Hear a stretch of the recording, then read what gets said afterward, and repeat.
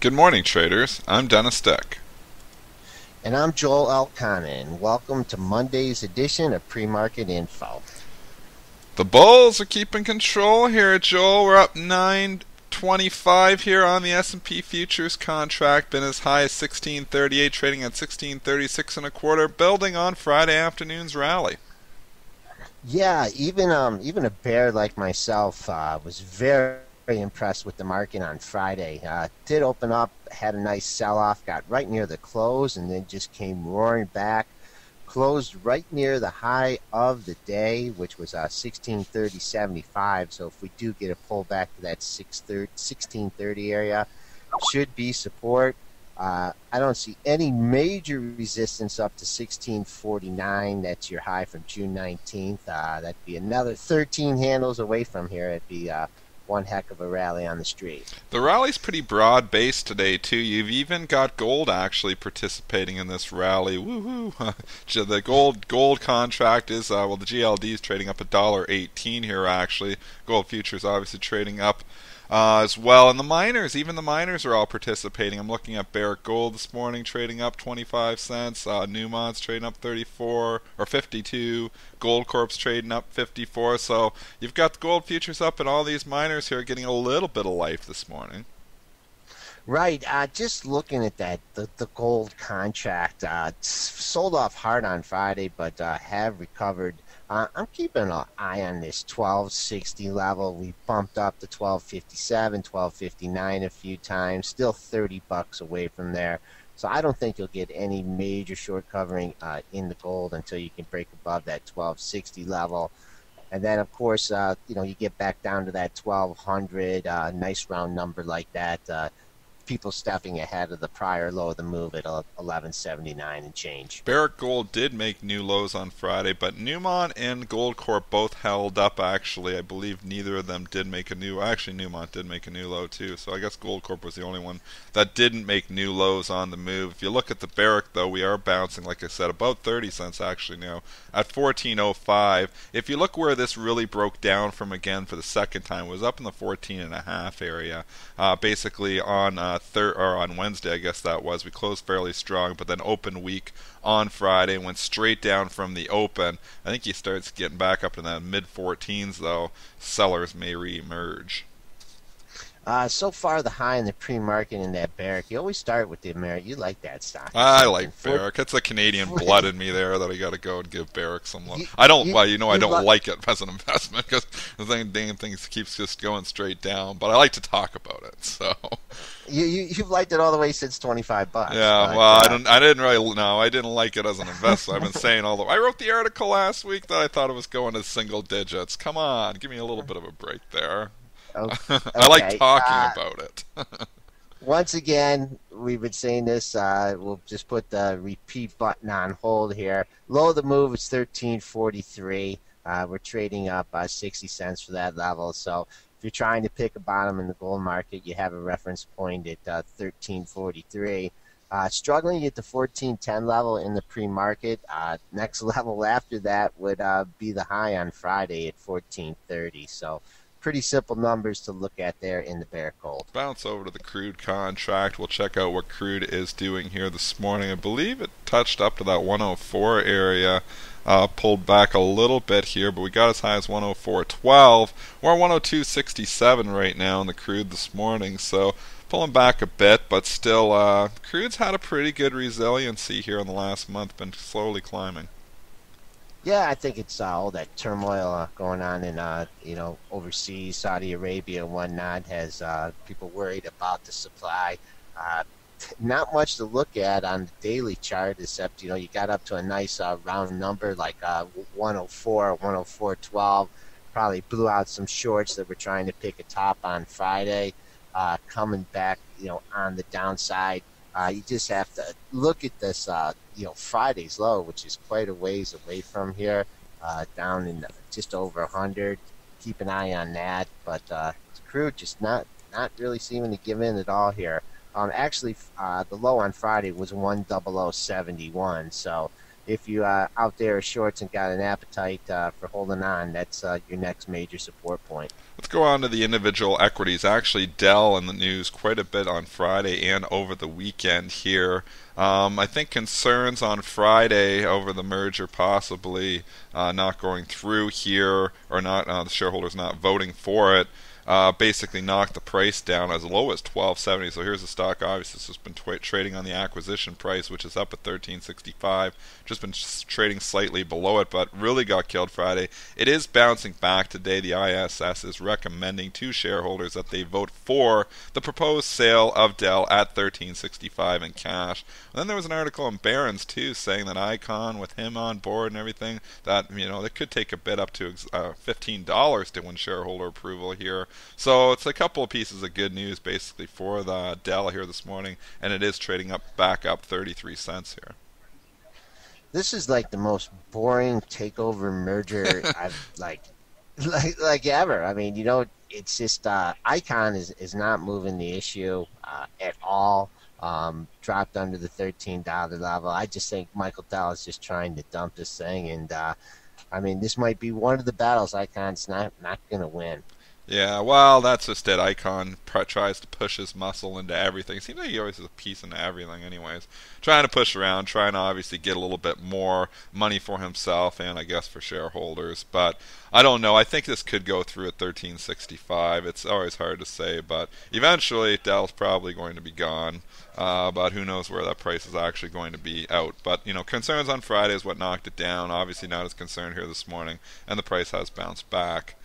We will, let's go into the upgrades and downgrades because there's no real individual earnings. Alcoa will be tonight, which we'll get to in a second. But we do have some downgrades, some significant ones here too this morning. We've got actually Intel, INTC, getting downgraded at Evercore Partners. And it is actually trading down 16 cents right now. Obviously the SPUs are up 9, so Intel relative strength is going to be weak off of that downgrade.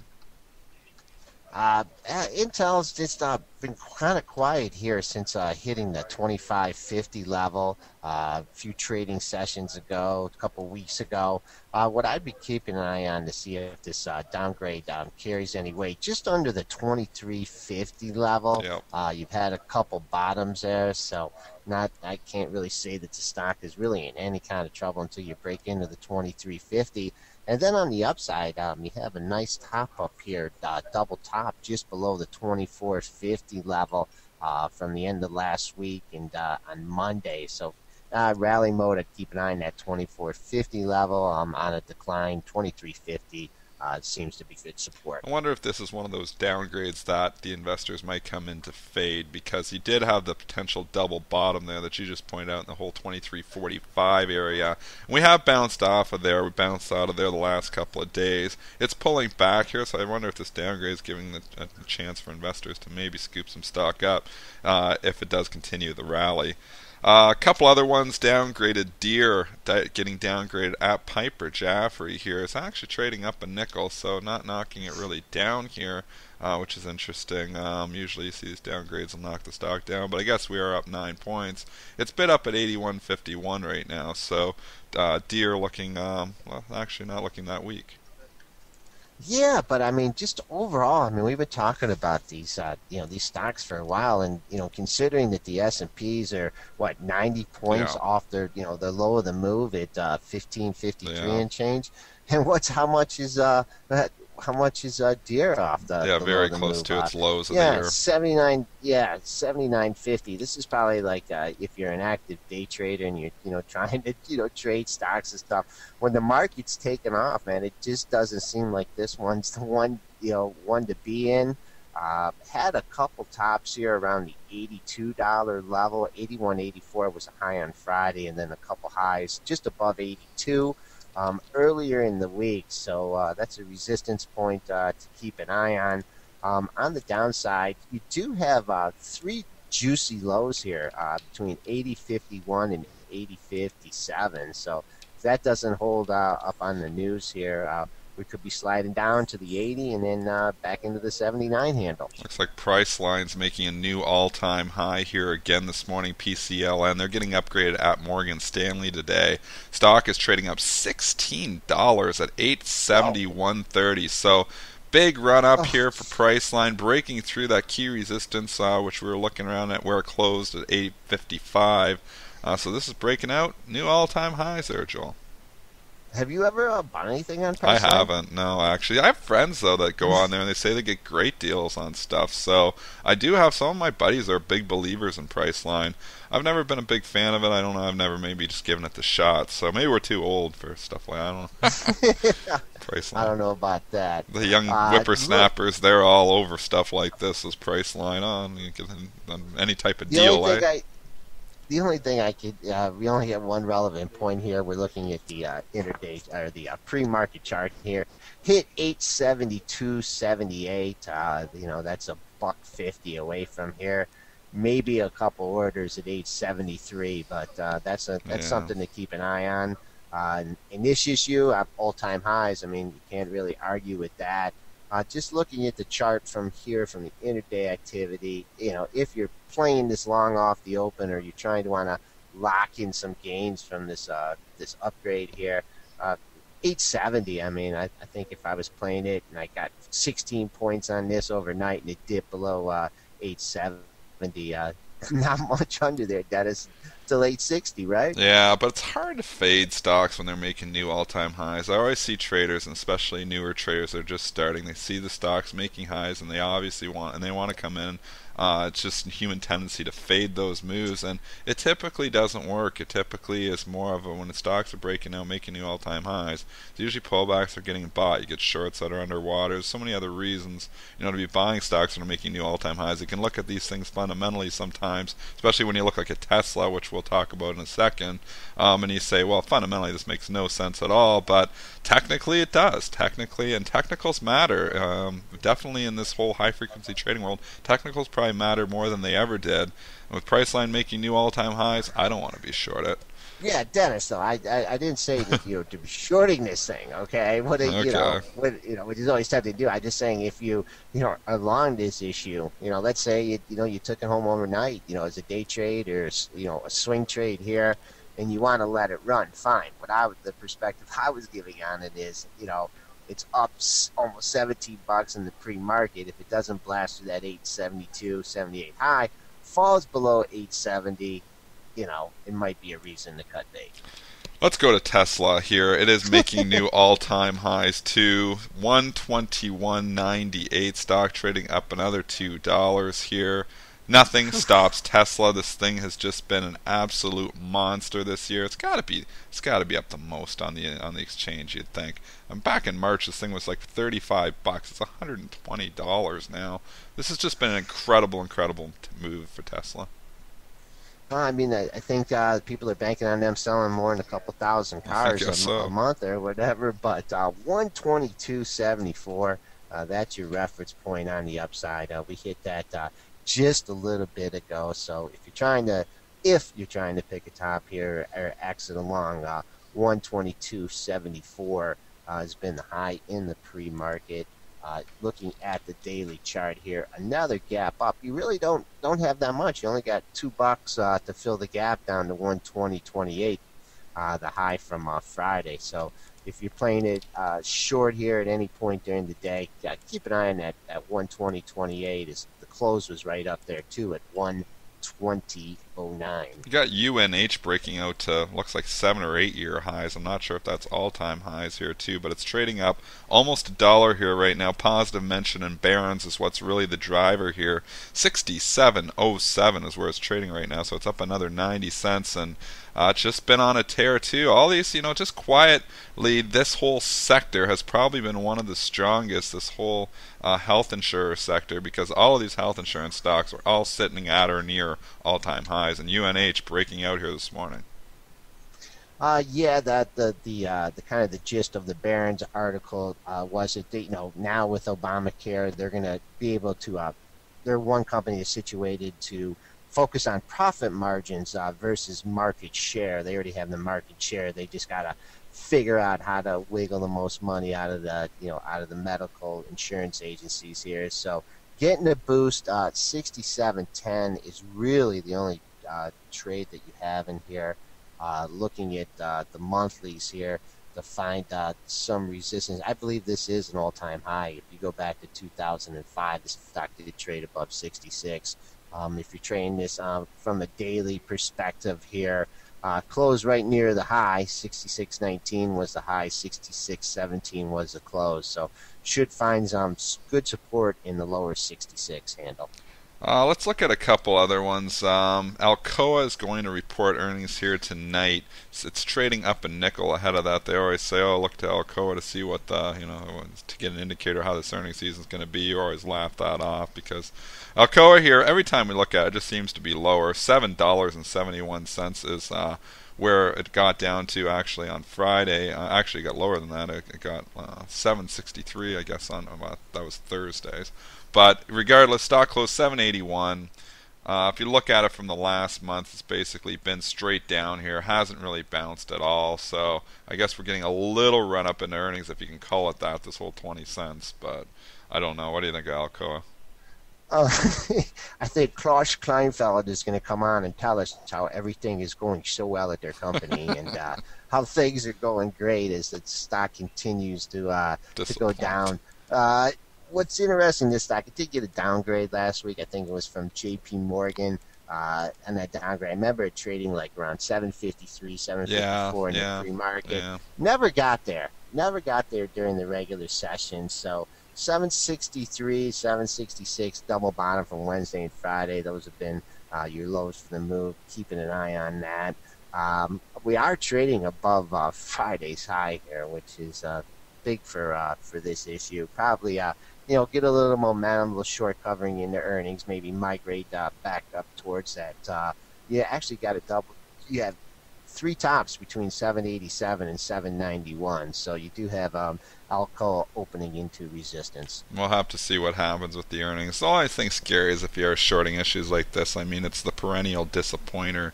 So obviously, if they do anything that's even okay, the stock could rally off of that. So we'll have to see after the bell what Alcoa is saying. Let's go on to Apple and Google. Apple actually performing pretty good here over the course. It held up actually quite well on the last couple of days when the market did get beat up, but then obviously the market bounced back, but it's just hanging out here, this whole 420 area. We're at 418.95 this morning. It seems like it's just pausing and resting, and this is sometimes what Apple will do when it comes up to a key number like an old resistance number of 420. Take a few days, digest the move, and then eventually maybe it takes it out. What are you thinking? Well, first thing we got to be aware of now is Wednesdays and Fridays highs within 32 cents, 33 cents of each other. That 422.98 was a high on Wednesday. Only got the 423.29 on Friday. So not even sniffing that in the pre-market. Considering the strength in the S&P is just a little surprised this thing can't break above 423.29.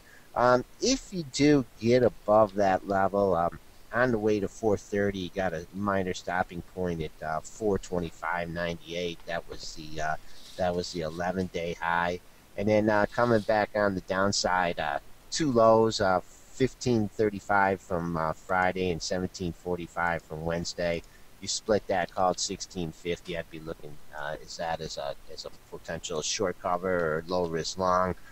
In the pre-market then, if someone's sticking their neck out here just above the 420 level, you sniffed it once at 420 and a quarter, got up there to 420 again, but that seems to be resistance in the pre-market. Flipping over to Google here, it's up about $3.50 this morning, trading 897.08.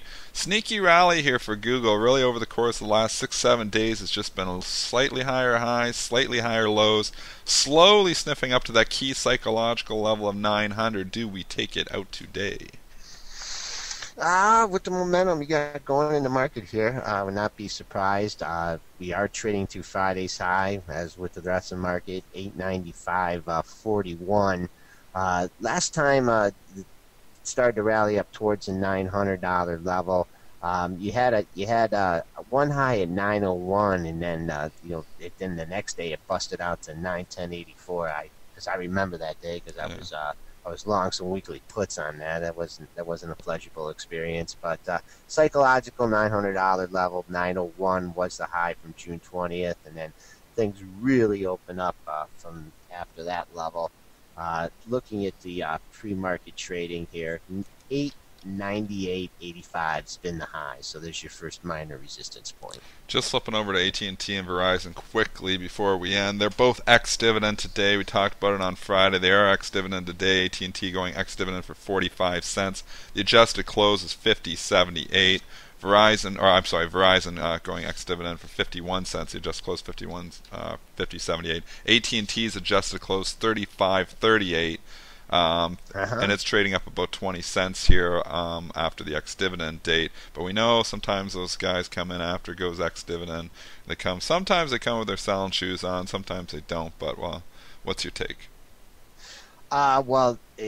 Look at the accumulation from last week, and as far as people buying the stock ahead of the dividend, they were targeting that lower 35 handle, 35.15 to 35 and a quarter. Encompassed all the lows from last week. So I was still, even with the ex-dividend and the adjustments and stuff, I'm still looking at 35.20 as major support level. Coming back on the upside, you did have a couple highs under 36, 35.74, 35.80, 35.90. And plus, if we do rally back up to that area, the traders that did take it home short term for a dividend will be making a nice profit on the stock as well as the dividend that they took home. Longer term, you really need to bust above 36 in order to consider this in a breakout mode. Market just kind of hanging out. It looks like it's going to be maybe a quiet pre-market session here because we're still up at 1636. It's the exact spot we started the show 20 minutes ago. Trading up 9 points here. So we've had a good overnight rally, but just hanging out here for the majority of the pre-market session. The stock's obviously going to open a bit higher here.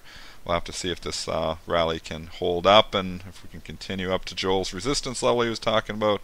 And the 16, that's a little far away, eh? The 1649 level? Yeah, I mean, sometimes you hear Kramer talk about these up opens. These up opens are tough to trade, and look at Friday. Friday had that big up open, and the Spoos gave back 20 handles, and then and then rallied back.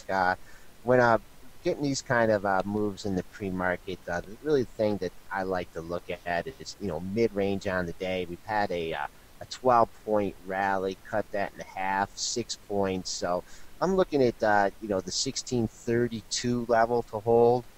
Also, you have Friday's high at 1630.75. So I think as long as those levels remain intact here, we should be able to challenge that 1638 high and sneak into the 1640 handle.